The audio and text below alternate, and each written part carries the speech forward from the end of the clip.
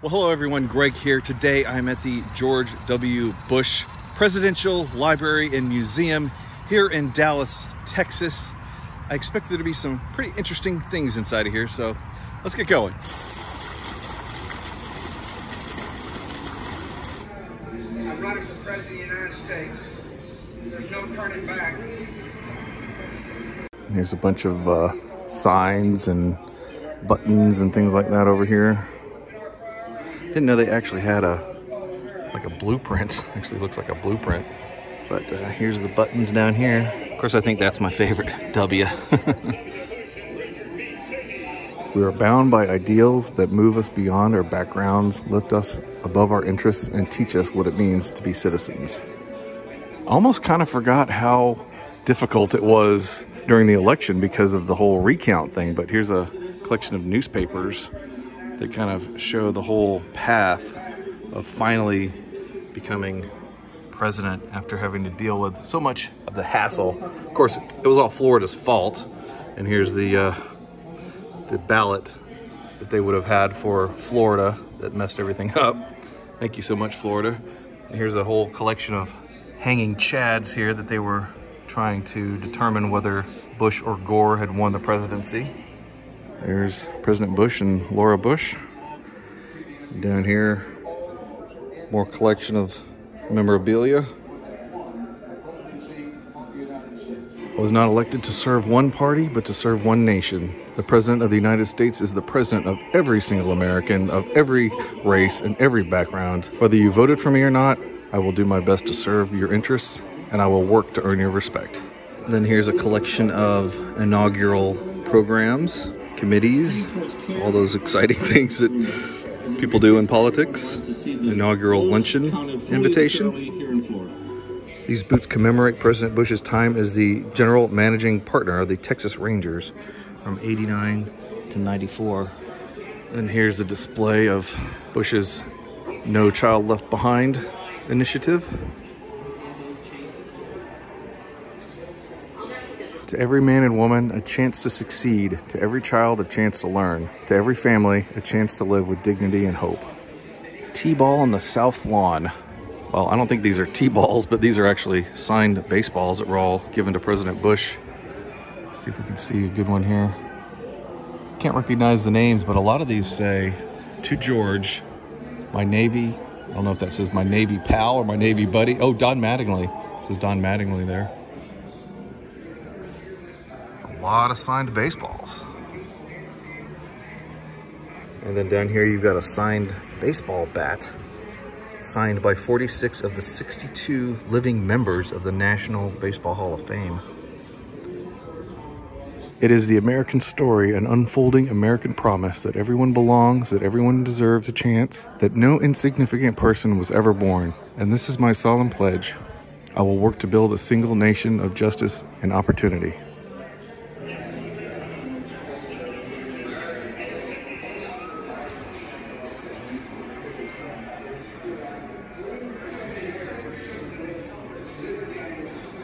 And here's a collection of children's books. Laura Bush was a teacher and a librarian. This is the one that I recognize the most. And here's Laura Bush's dress.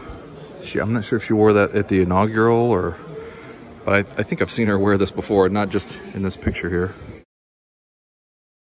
And then who could forget this moment of Andrew Card coming to President Bush and telling him about the September 11th attacks.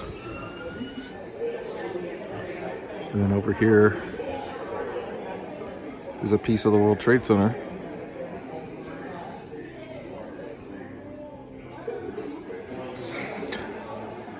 Oh no, I just got something emotional looking at this.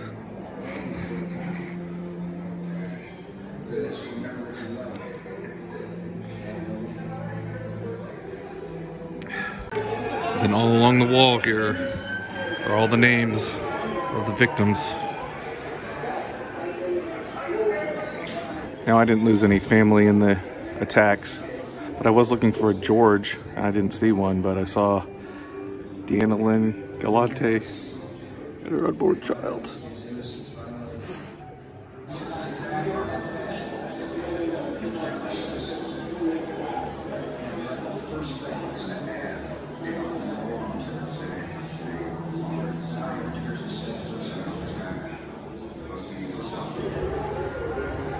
woman in a wheelchair carried her down. Great floors, man. None of us will ever forget this day. Yet we go forward to defend freedom and all that is good and just in our world. To the children and parents and spouses and families and friends of the lost, we offer the deepest sympathy of the nation. This world he created is of moral design. Grief and tragedy and hatred are only for a time. Goodness, remembrance, and love have no end. I can hear you, the rest of the world hears you, and the people have not been laid down under all of us.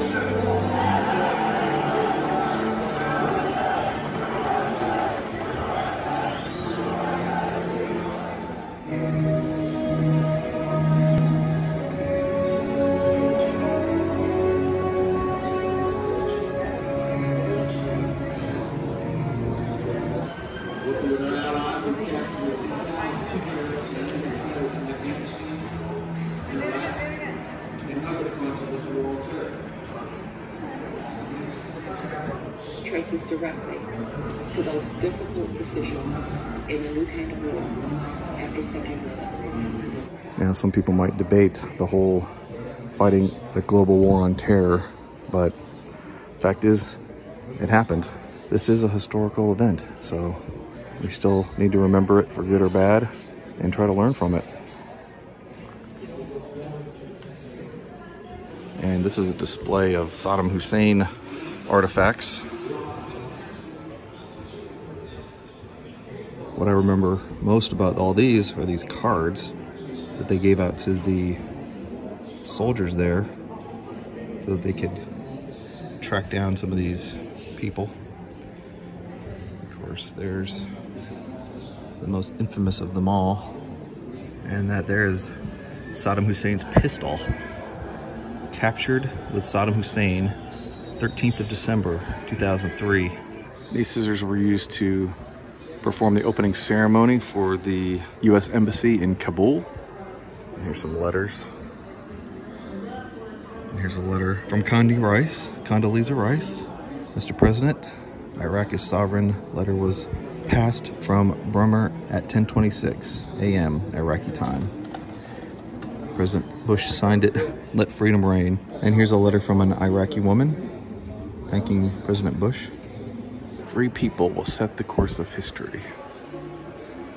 And this is a rather impressive table here, giving you information about the different areas, what's going on in, like, say, Afghanistan, understanding the situation. Play a video here, what's going on. And this globe charts the democracies in the world based on the year.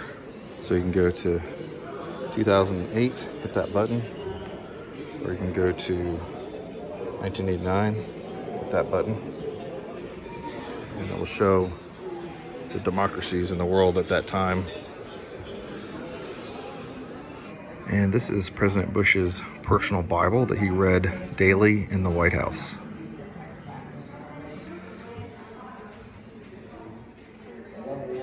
And here's a letter from his daughter, Jenna.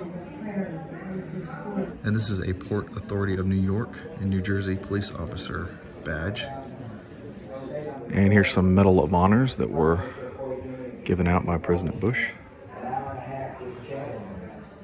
And here's a display called Commander-in-Chief with some more medals and letters down here.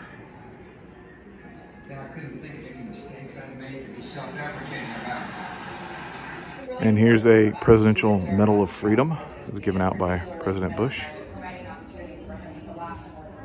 And here's a display of bicycle and some basketball, soccer ball, football, baseball, Little League baseball of teams that visited the White House.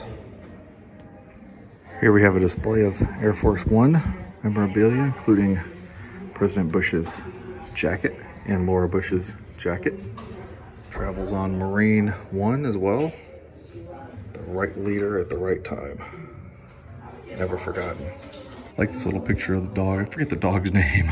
Looking out at Marine One there on the lawn. That's right, it was Barney. Barney is the dog's name. And here's a statue of Barney. Barney's White House.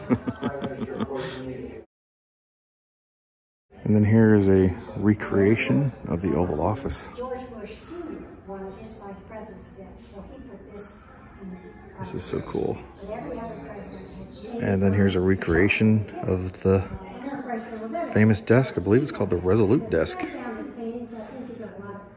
he let him borrow it. Now the paintings on the wall would have been just like the ones that were in the Oval Office while President Bush was here. You got Abraham Lincoln here. You've got the Alamo. And the state flower of Texas. Bust of Abraham Lincoln. Portrait of George Washington, which is always here. And here's the bust of Winston Churchill. This kind of became a little point of contention there for a while.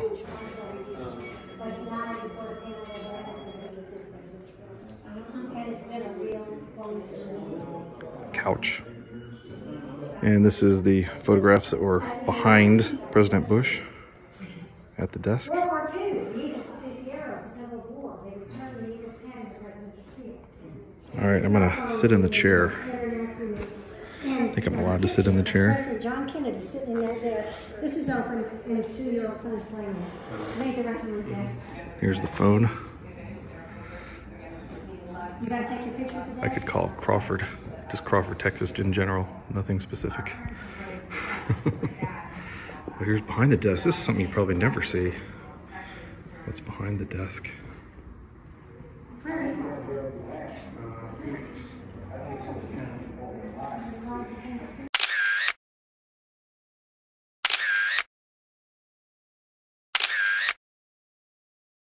One last look inside the Oval Office here.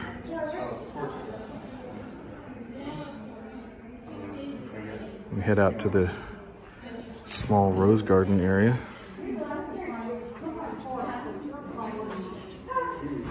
And the tour guide was saying that this is a recreation of the walkway that President Bush would take from his quarters over to the Oval Office, which would be over this way. And inside of there. And over here is a smaller recreation of the rose garden. The president would come out this way and then walk into that area to the Oval Office. This feels very familiar, even though I've never been here before. I've seen this kind of similar setup at the actual White House before. I mean, I've never been to the real White House, but this is what it's like. Similar, very similar. Yep, just heading to work. Heading to work. Gotta get in there and sign them laws. Let's get going. Come on, Barney, let's go. Aw, that's a little Barney memorial. I guess he liked this volleyball. Must have been his favorite thing. Barney Bush. He's a cute little Yorkie. And dear Barney, I've heard that you are a well-behaved dog in the White House. Sometimes could you send me a picture of yourself? Oh, that's so sweet. Liberty is the right and hope of all humanity. This line is guarding the rest of the museum. And this area of the museum seems to be dedicated to shining a light on the First Lady and world travels and things of that nature. Building a hopeful world. And this is a theater that allows you to make decisions as if you were the president. And, you know, a lot of times you got to make these decisions quickly. There's not a lot of time to be, you know, mulling things over. You gotta do it. Sometimes it doesn't always work out, but a lot of times it does. And then here's a Hurricane Katrina display here. Crisis management. Very difficult problem to have to deal with. Katrina's destructive path. And then here's a display of protecting the environment.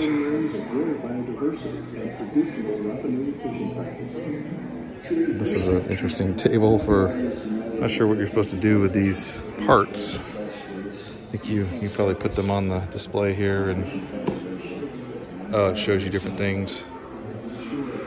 Put that there, or put it right there. 80% of drinking water contains microplastics. No, I didn't know that. I should know that. It's pretty neat. You put the object on the screen and rotate it to see different things. We should go there. We should.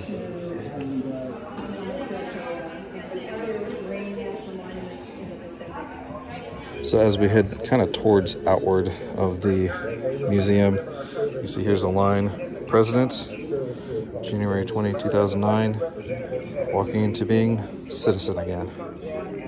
The center will be the focus of our attention, the place where we pursue our passions, and the forum for our public service for the rest of our lives. Now we go forward, grateful for our freedom, faithful to our cause, and confident in the future of the greatest nation on earth. And then adjacent to the presidential library is a collection of paintings that George W. Bush himself painted.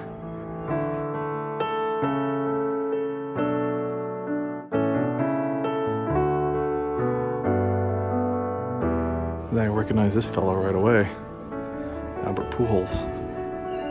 President Bush painted a portrait of one of my favorite baseball players.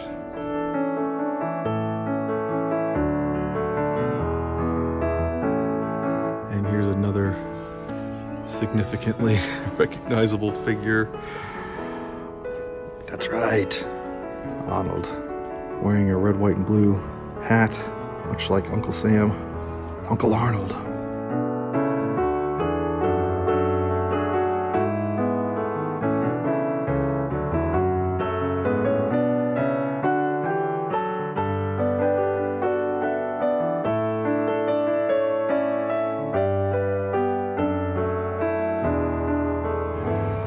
And up in the ceiling, there's just hundreds, thousands probably, of immigrants being plastered all over the wall here.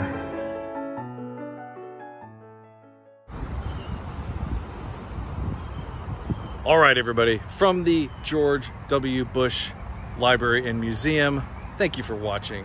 Hope you take care. Always remember, the adventure's in you. Bye-bye, everybody.